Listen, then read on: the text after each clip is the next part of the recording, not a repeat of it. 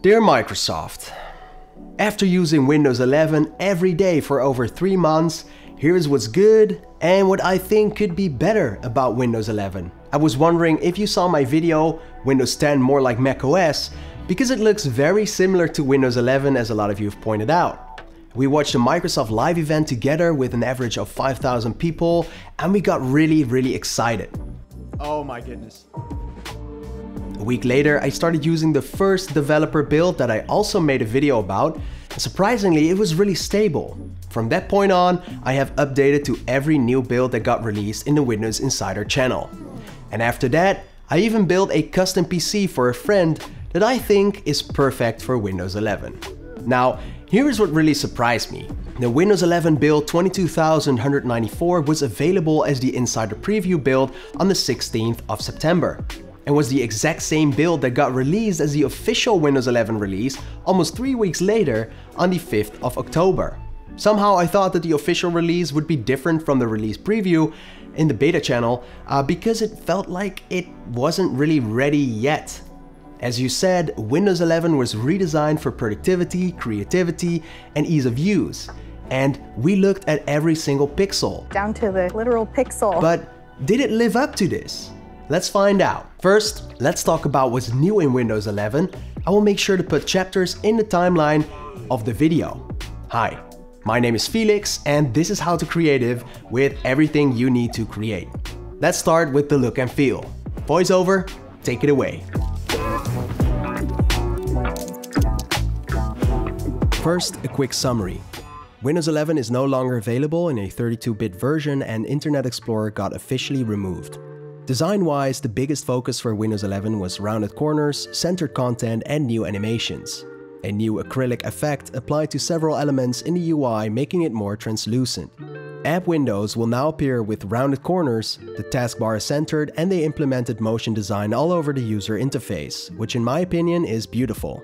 They created new animated icons that can be seen in the taskbar and quick settings. Dark mode is now taken seriously and new sounds are introduced for light and dark theme. Windows 11 also customized the Seigu UI variable font to improve the overall scalability and sharpness of the font on different resolution displays. The transition is super smooth between desktop and tablet, from the context menus to the center taskbar. Windows 11 really improved the touch support. In my opinion, these design changes are all very welcome and beautiful, though I would love to see a more coherent dark mode since a lot of elements are still in light mode. Moreover, mostly everything is round, but the volume and brightness slider is still the old sharp corner design. This couldn't be too hard to implement before the official release, right? As previously mentioned, the icons on the taskbar are centered, which I think is the way to go.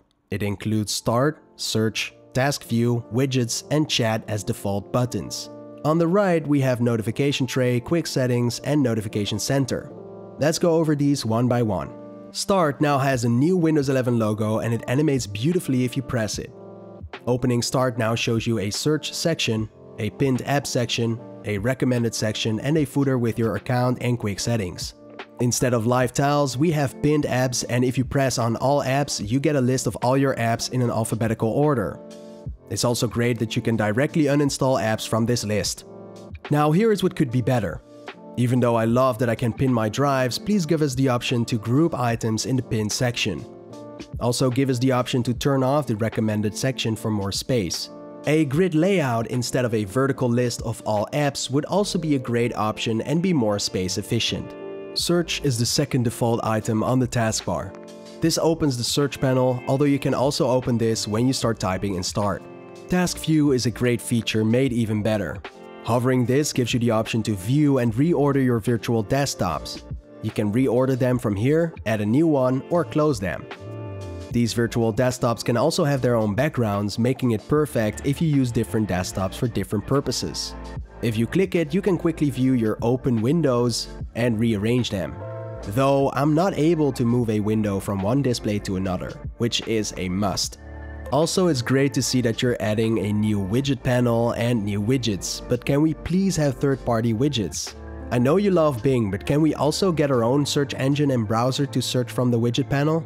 The design is beautiful though, but I'm interested to see how many people use this on the daily. Now chat. Microsoft, please explain me this. How are you going to make Teams more personal? It's obvious you're replacing Skype as it is no longer a default application, but personally I think Teams, as the name says, is for teams, school or business.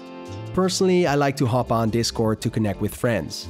Talking about that, feel free to join our Discord and talk about Windows 11. I do think it's brilliant that you can add phone numbers and can use SMS to chat with people or even call them. It's very inclusive, but again, still not very personal. The notification tray didn't change much. It is still a flyout with a folder of the applications. I've noticed though that it is quite buggy on my end. The corners were still sharp and I managed to fix this by switching between dark and white theme. Though it reverts back to sharp corners when I restart my machine. The various flyouts like network, battery and the action center have been refreshed with more modern controls packed together in quick settings. You can use Windows plus A to open quick settings.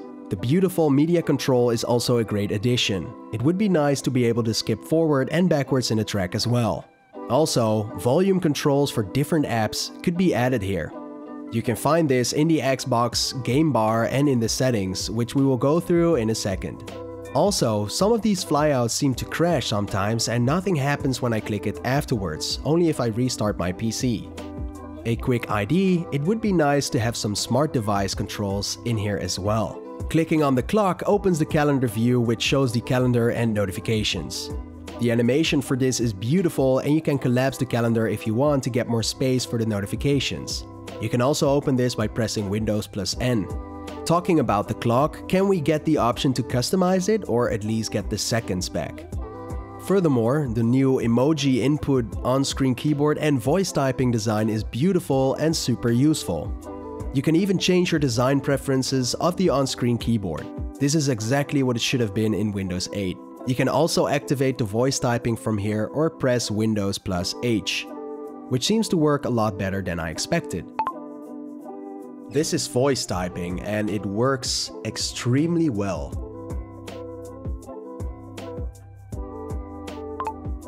The new emoji panel is also great and you can even get GIFs from there. You can easily open this by pressing Windows plus dot. Continuing with the new settings page. The first thing that really stood out to me when I first started using the developer build. Beautiful, simplistic and inclusive. I haven't needed to open the control panel a single time, which is a good thing, because it's also still light mode. Let's go over the most important changes. In the System tab, we first have Display. First, you see your connected displays. You can rearrange them how you want, however, you cannot change the size of every display. Meaning you can only position your monitors, but the mouse will not properly position if your second screen is larger but has fewer pixels. It would be nice to scale the displays even though they have fewer pixels. I would also like to see better scaling because right now using two different monitor resolutions is a challenge. The rescaling between two different resolution monitors can create blurry results in UI and text. Interesting, since they did focus on the external display part. They did add a new feature for laptop users that work with an external monitor very often. You can enable the setting which will remember the window locations for your connected display. What I do really like is that your display can activate HDR if your monitor supports it and automatically turn it on for games. When I first started using the developer build for Windows 11, I immediately noticed a difference and it is amazing. For the sound panel, we can easily manage sound devices. A volume mixer all the way at the bottom, which I think should be a more prominent feature, also added to the quick settings as previously mentioned. Notifications makes it super simple to turn notifications from different apps on or off. From here you can also change the focus assist settings, which I have been using and really like. Power options also make it easier to turn your PC to best performance. Most of the other categories are very straightforward and coherent. The personalization is the most exciting in my opinion. This really lets you customize the look and feel of your desktop. You can select different default themes in Windows. They included very beautiful new wallpapers, and by right-clicking on a wallpaper you can set it for your preferred display. So now here comes my point. Why are these wallpapers compressed by default? I have a 4K monitor and can clearly see the wallpaper compression on the default wallpapers. I don't get it. Also, it would be nice to see some dynamic or animated wallpapers. It's not like the compatible devices for Windows 11 aren't strong enough. In colors, you can select between a light or dark mode. I really love dark mode, but it still feels very inconsistent. The Task Manager, Control Panel, Device Manager, Notepad, Paint, just to name a few, are all still way too bright. Come on Microsoft, this should have been done with the first release if you really looked at every single pixel. You can also turn the transparency effect on or off from here and select your accent color. It seems you can select pure black as your custom accent color, which is nice. Now themes. You can see here which wallpaper, color, sounds, and mouse cursor you have applied. And this is what I got really excited about. With the first release, I saw they changed the mouse icon. I expected a new cursor design at launch. I felt like the cursor was a bit outdated after 25 years or so of the same design. Well, they didn't, so I created my own. I saw this design and I got excited, although I wanted to take it one step further. I asked myself the question, what if I could create the perfect cursor for Windows 11? The perfect cursor for Windows 11 should be round-cornered, centered, and animated. And that's what I did. The macOS cursor pack got downloaded over 12,000 times on my website, so I saw an opportunity. It took me a lot of time to design the different styles in Illustrator, animate it in 60 frames per second using After Effects, export every single frame, and creating high-resolution versions of every single frame in the cursor editing program so it is sharp on every pixel display, even 4K. I like the fact that it is centered, and if you are a gamer, you will understand what I mean. Every cursor design is symmetrical and centered, providing improved accuracy and ease of use. The cursor pack has a light and dark version and has one-click installers. Some friends and I have been using the cursor pack for a week or so and we have been loving it. I think you will love it too. You can get the animated cursor pack on my website in exchange for a cup of coffee or by becoming a Patreon. Also, by getting this first version of the pack, you will get access to all the future updates of this pack. Now back to it. You can choose this mouse cursor pack by clicking on the mouse cursor, go to the pointer tab and select the black or white theme from the drop-down menu. Continuing on, the lock screen, you can choose between Windows Spotlight, Picture, and Slideshow. I like to use Spotlight. I also choose Mail as my lock screen status, but why is it not supported on my external monitor? Would love to see Spotlight on my second monitor as well. Also, not all images are high resolution in Spotlight. And for the screensaver, don't you think it's time to update this? I mean, look at it. Next, a lot of different beautiful designs for the on-screen keyboard. Start options, as previously mentioned, please give us folders. And Taskbar, where you can enable or disable default options like search, task view, widgets, and chat. Like I said before, I like to turn off search as I use the start button for this. Also, as previously mentioned, please let us change the size, position, and background of the taskbar. If you want your taskbar back on the left side, you can also do that from here. You now also have a nice fonts tab, where you can install and view your installed fonts, kind of like Fontbook on macOS. In the apps category, you can view and uninstall your apps, and you can set your default apps to open certain file types. This is awesome. I'm not going into detail for the other pages, since a lot of it is straightforward. So I would say go look for yourself. Lastly, on the bottom we have a Windows Update category, and this easily visualizes if you're up to date or can update to a new version of Windows. Now, snap layouts and snap groups. Hovering over the Maximize button will now show a menu of different sizing options for the window, depending on your screen size. This makes it even better for ultra-wide screens since you can get 3 windows in a row. In portrait mode, moving a window to the left and right side will snap applications to the top and bottom of the screen. Dragging a window to snap will show the new size in an acrylic-style preview. In my opinion, this was already one of the best features of Windows, and macOS could really learn from this. Windows 11 improved it even further by introducing snap groups. This lets you open and close several windows at the same time.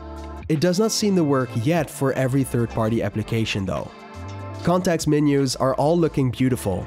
It does seem to glitch a bit still, but the acrylic effect might be the most logical here. The new icons and design really make it look beautiful. They also made the context menu in File Explorer a bit smaller for mouse users and a bit larger for touch users.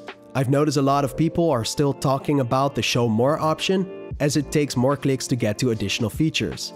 But Microsoft has explained that the Show More options loads the Windows 10 context menu as is for access to low-use shell verbs and apps that are still working on porting over. So we just have to wait for the developers to update their apps, I guess. File Explorer finally has a dark theme. The redesigned icons look amazing. The updated context menus also look amazing here, but the most important thing, can we please get tabs in File Explorer? That would be great. Some users have also reported a decrease in speed for the File Explorer, although I haven't noticed this myself. Let's talk about some updated apps now. First, Paint, which didn't get a dark mode yet. They say it is under development, which we are really looking forward to. Next, the snipping tool. This works fantastic. The screenshotting with Windows plus Shift plus S also has an updated design. The calculator, which now also comes with a lot of extra features. The clock app, which now also includes focus sessions. An improved Photos app. Also, Windows Terminal is now the default app, which is great. And Skype has now been removed as a default app. And Notepad and Word are now default programs to open text files instead of WordPad. It would be nice to see dark mode for Notepad. Check out Notepads from the Microsoft Store to see what Notepad could be. All these apps are now updated via the new Microsoft Store. Talking about that, the Microsoft Store has been completely redesigned. What used to be a big frustration point now seems to be improved by a lot. New layouts, design, and animated UI. Some good stuff.